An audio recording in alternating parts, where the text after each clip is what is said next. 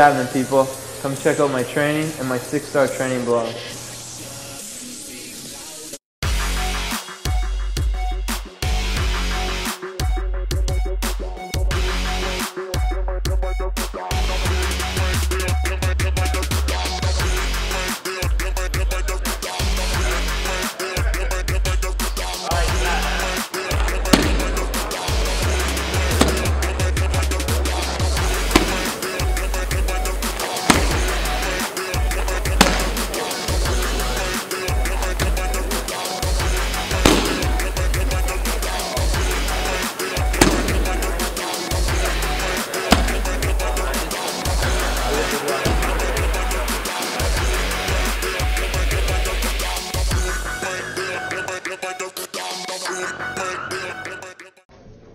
We're talking about you.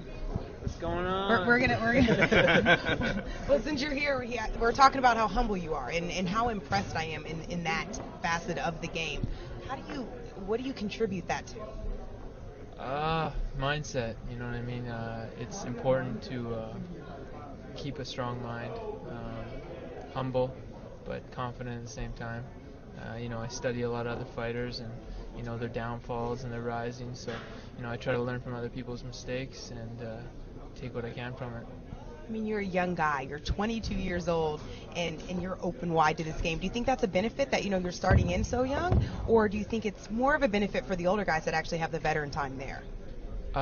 It's a double-edged sword, I need experience. That's the one thing I lack in the top 10 of the UFC fighters right now, but I'm going to gain it, I'm going to fight more regularly. That's a goal of mine, so that's going to happen.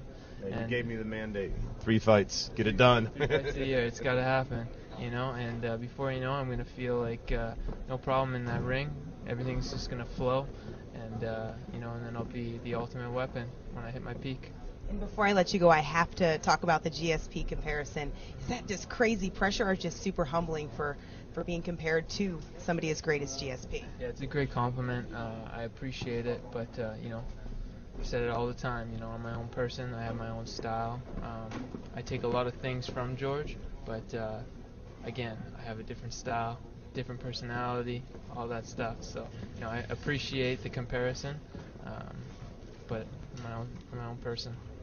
Well, congratulations. Very, very, very, very impressive, must I say, Rory, Lex. I'm Kimberly. Thanks so much for watching InsidePunch.com.